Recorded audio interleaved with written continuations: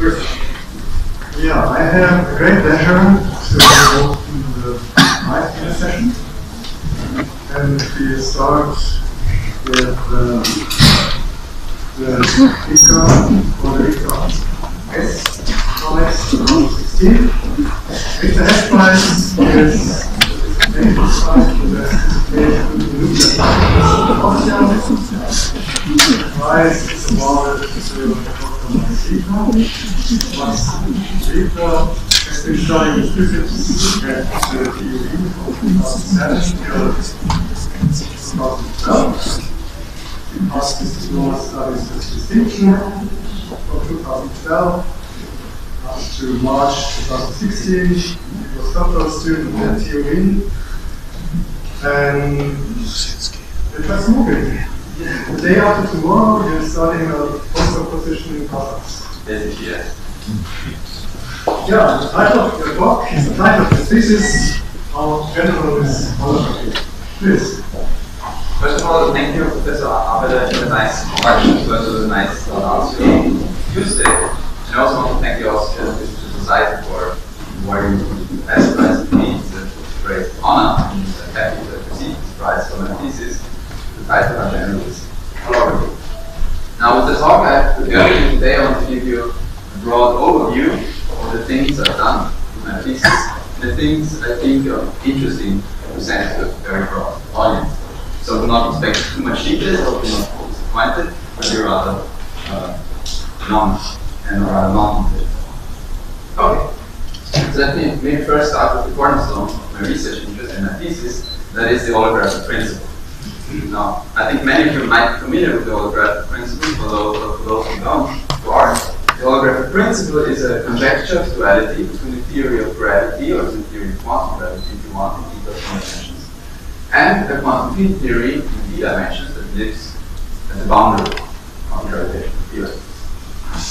By now, almost 20 years ago, von Alesena found an explicit realization of such a correspondence in the context of string theory that is by now maybe more well known than the name ADS-CFT.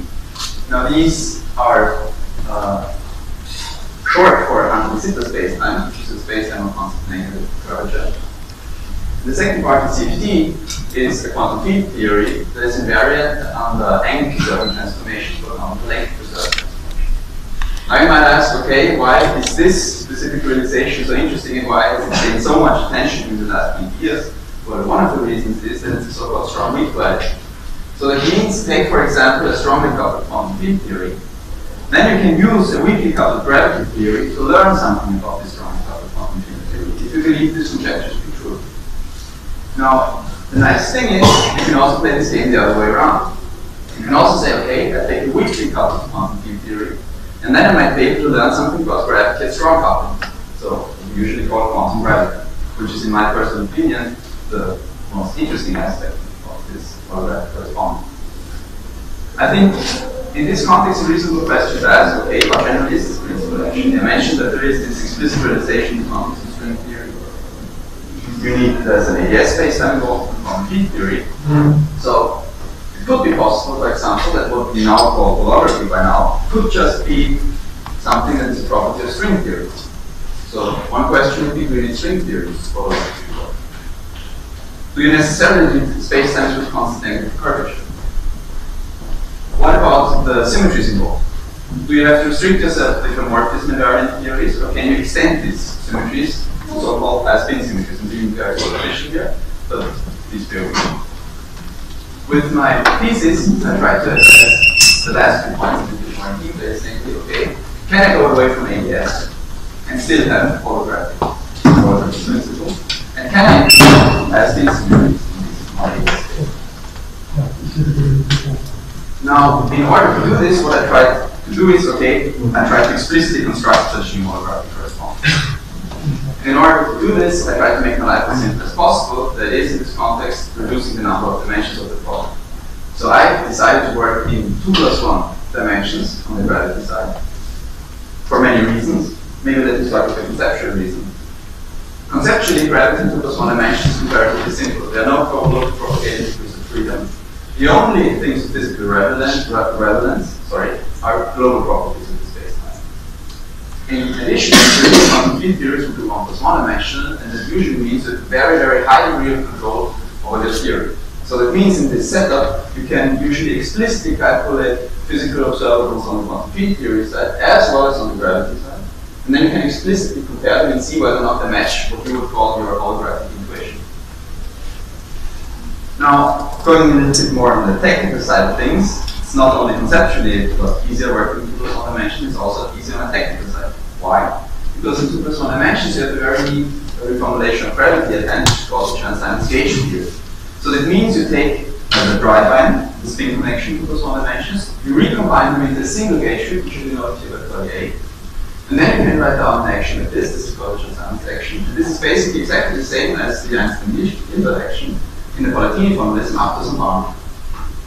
And the nice thing is, if you now want to realize certain kind of spacetimes, the only things you have to take care of is, okay, what values or where does my gauge field take its values? So which gauge algebra does it take its values in this? I've shown you here the 2 most important spacetimes from the thesis, which is ADS3 flat space. And what you see here, okay, if we want to realize an ADS3 spacetime, what I have to take care of is that my gauge field A has to take its values in 2 copies of S and T.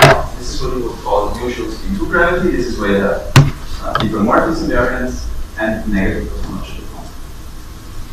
Now, why is this nice? Well, you call the magic and the powerful aspects that you usually have in gauge theories to treat gravity. That's the first thing. The second thing is treating the high spin. These high spins, which I mentioned briefly, is very easy in comparison to trying to format everything in the second sort of formulation. So if you say, okay, this would be spin 2 gravity, if we want to go, let's say, to spin n gravity, there are 2 things you have to take care of. One thing is, okay, you basically just enlarge the rank gauge algebra. And the second thing you have to take care of is, okay, I want an extension of diffeomorphisms. So I still have to take care of how I implement the diffeomorphisms in these newly extended symmetries. There is on the mathematical side the question, how do I embed for AES, SS2 to SNF? There are different ways of doing this, and depending on what you do is, you get different kinds of physically distinct high-spin theories. Okay, now, zooming in, on my, like looking far away, from far away on my thesis, you can basically divide it into 2 parts. One is the non-AES high-spin orbital part, where I basically try to find preliminary evidence that there indeed can be holographic correspondences involving non-AES spacetimes as well as including high-spin symmetries. So what's the basic thing that I try to do here? Well, I try to do it sort of asymptotic analysis. This is what's basically sketched here. Please do not try to decipher everything that's written here. It's a little bit too detailed. I just want to show you there is a well-defined algorithm that you do. And I will briefly explain now how this works. So the basic idea is, okay, you take your space-time in 2 plus 1 dimensions. You specify a certain set of boundary conditions. This is the most important part, because this will decide what kind of physics you will get at the boundary. And then you check, okay, what kind of gauge transformations preserve my boundary conditions. Then you model out the trivial gauge transformations in the boundary. And what you end up is what's called an asymptotic symmetry algebra. So the asymptotic symmetries of your spacetimes under the boundary conditions you have imposed. And these symmetries would be the basic for the proposed dual field theory that you have. Because once you have found such an asymptotic symmetry algebra, you can then start to ask questions like, okay, what about unitarity? Can I realize the symmetries in a unitary way? And if yes, is there a physical model? That's the most important part. Is there a physical model that realizes these symmetries in a unitary way? And if you find such a model, then you can say, okay, this is my proposed gravity rule. This is quantum field theory, this is my proposed rule theory. And then you can start calculating physical observables you're interested in. You can try to calculate the same thing on the gravity side, compare them, and see if they match. And if they match, then you're basically in business, because then you have taken the first non-trivial steps to establish a new holographic correspondence.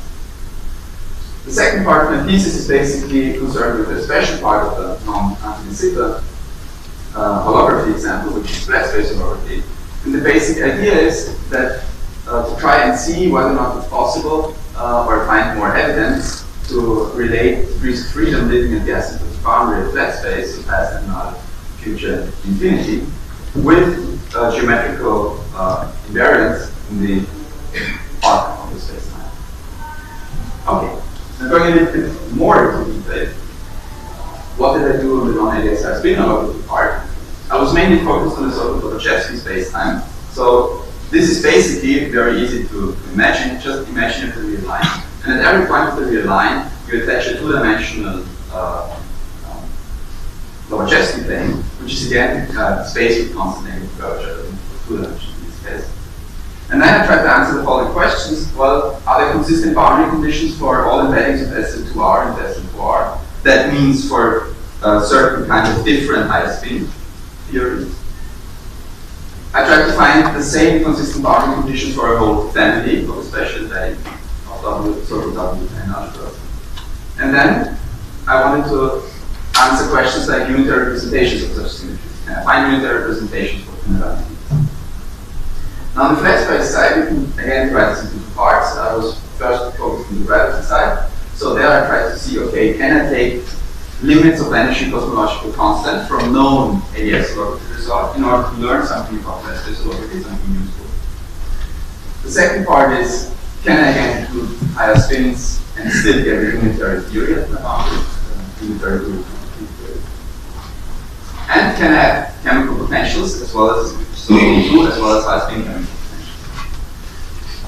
The second part is concerned with an explicit non-trivial check of the possible holographic correspondence in flat space. That is, calculating holographic entanglement entropy and thermal entropy of so-called cosmological solutions in flat space. So, since I do not have the time to explain everything in detail, I will focus on this part because I think that's the nicest thing to present such a talk, and give you now a brief upshot of the results of these two parts. So this is pretty easy because these are basically yes/no questions, and the thing is I can project them everywhere because yes, I found consistent boundary conditions for all these examples. I found unitary representations of such two the asymptotic symmetries. Now you might ask, okay, that's all nice and neat. I don't know. So there is no explicit result here. What's the point to take away home from this? Well, the nice thing is, the thing to take home from this is, when I looked at unitary representations of these W10 algebra, I found something peculiar. And that is, these algebras contain something that's called a central charge. And this is an object that basically counts the number of states in your theory. And the nice thing is with this kind of algebras was that you can have a central charge that can both be very small and very large at the same time, while still retaining unitary terminal. And what that means in this context is that I found a possible family of quantum gravity groups. Let's say point models of quantum gravity to be more precise.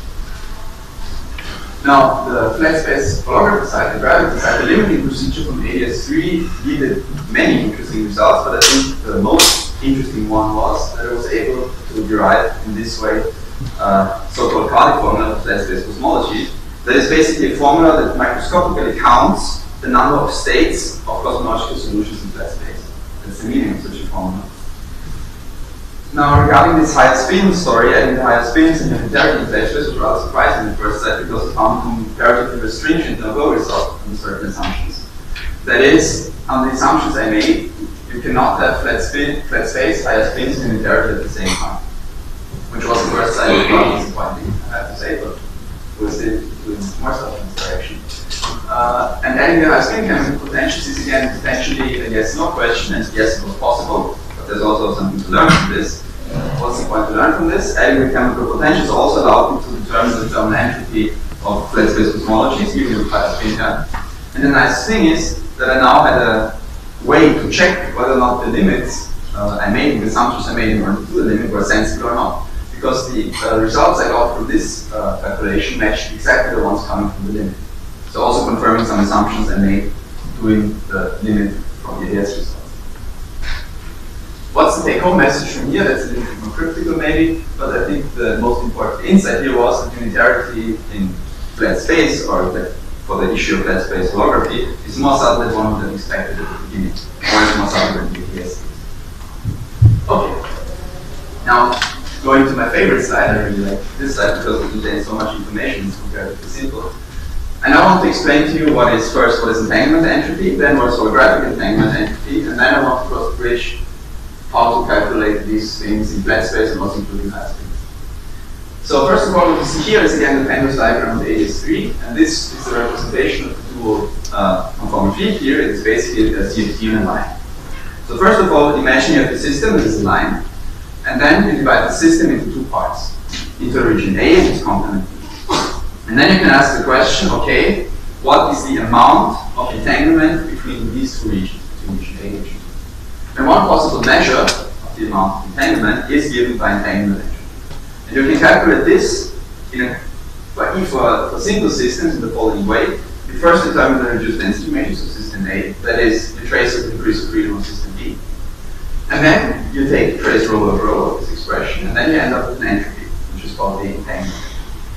Now the problem is, as soon as the system gets a little bit more complicated in the line, then this computation gets either impossible to perform or horribly complicated. There are tricks to circumvent this on the quantum field theory side, but also these techniques have their limits. And now the nice thing is, I think it was a couple of months ago, or exactly 10 years ago, Shinseiryu and Taishika Yanagi proposed a holographic way to determine this entanglement entropy, and they showed explicitly that it works. And their proposal was, okay, you take, in this case, A3, then you attach a geodesic to a line with minimal length at your boundary in such a way that it hangs into the bulk, and that the points where it's attached are the boundaries of your boundary interval. And then the proposal is, okay, the length of that object, the length of the geodesic, is dual to entanglement entropy. And if you think about it, that statement is enormously brilliant and beautiful on many, many levels. First of all, the simplicity. I mean, this is, if you just think about gravity in 2 + 1 dimensions, that's something everybody can calculate by hand. That's usually what students learn when they first take the first GR courses, is how to calculate geodesics. The second thing is, in my personal opinion, what makes this very, very beautiful, is it relates to seemingly completely different things, or completely different concepts. The first one is a purely geometric statement. A geodesic is something that only knows something about geometry. And entanglement entropy, on the other hand, is something that only knows something about quantum information. So you have a relation between geometry and quantum information, which is, in my opinion, a rather surprising connection. Now, the question is, okay, this is nice and neat if you have something like geometric description of the theory at your disposal, but what, for instance, happens if you have something like high-spin symmetries in the game where the geometric interpretation is not always nice and neat possible? Now, the answer to this question is, the Chern-Simons formulation again comes to save you day, because you have something like gauge invariance, with the notion of gauge invariance, and that is, you can find an object that is gauge invariant even under high-spin transformations, and that does exactly the same thing as a geodesic would do in a geometric formulation. And that is a Wilson line. So a Wilson line is basically what I told you. It's a gauge invariant object that you can attach to the point so that you can let it run around in circles. That basically also gives you the entanglement entropy to do it properly. This is what Martin Ammann, Alexander Krasner, and Riegler, as well as Jan Buhr found almost years ago at the same time. And physically, you can imagine this as some topological code U. You say, okay, you let it start at one boundary point of your interval, you let it travel along the path, and the Wilson line collects information, so this object has mass and spin, and it collects information about geometry, and then gives you a response in form of entanglement. That's the basic idea. And when I saw this proposal, I thought, okay, since this only relies on the symmetries of the problem, this has to work with class studies. And I tried to apply this to class studies. And the thing is, I can say it works, but there are two caveats. There are two things you have to take into account. And these two problems are first ones to elaborate a bit on. And in order to do this, at first I want to show you how things work in the AS case, really briefly, conceptually. And then I will show you what's the problem, how does it work in flat space, and how can we solve the problem. That's the most important. So in AES, the main point here is the isometries are given by two copies of S into R, and the symmetries by two copies of the Virasoro algebra. The important point here is that the Virasoro algebra contains again the central charges I mentioned before, which is called C and C bar. And the nice thing is that the symmetries are a direct sum. That's an important point here. Since these are a direct sum, and the Wilson line is something that works on the group level, you get also a really nice split of these Wilson lines into a direct product that contains information about one central charge and the other central charge. Accordingly, also the entanglement entropy splits into two contributions that contains information about C and C bar. Now, how does this work in flat space? In flat space, you have the isometries R as into R and S into symmetries B and S3. Again, the details are not too much important. The important part here is again a central charge CL and a central charge CM with characterized into algebra and the physical concept of theory. And the nice thing about this thing is that this is not a direct sum anymore. This is a semi-direct sum. So the Wilson lines will not split as neatly in general as in the AES case. Now you might say, okay, why would you bother? Why is this important? That's the way it is, deal with it. The thing is, why I did bother back then was that I had two independent things that it actually should split. One was the limiting procedure I mentioned briefly before. And the other one were independent calculations coming from a proposed routine theory, which is called a latent routine theory, that both showed such a split in general. Now, how to remedy this situation? With a little bit of hindsight, it's comparatively easy. I mentioned the physical interpretation of Wilson as a probe with mass m and spin s as well as the positive. The thing is, you can achieve such a split if you just choose a specific kind of probe. And if you choose a probe that already incorporates the split on the group level, then everything works fine, you get a split in general. And the entanglement entropy also splits into two contributions that will be proportional to this central charge Cl and Cn. Now that was the first problem. The second one is more a fundamental one, or a conceptual one, that is related to the dual quantum field theory. In AES, dual quantum field theory is conformal field theory. That also means you have a relativistic theory at hand. So it means it does not matter which slicing you take and where you evaluate your entanglement entropy. So the entanglement entropy does not be a choice of frame. In the flat space case, however, since the dual symmetries are governed by Galilean conformal symmetries, the name already suggests there's something different. Galilean symmetries are not relativistic anymore.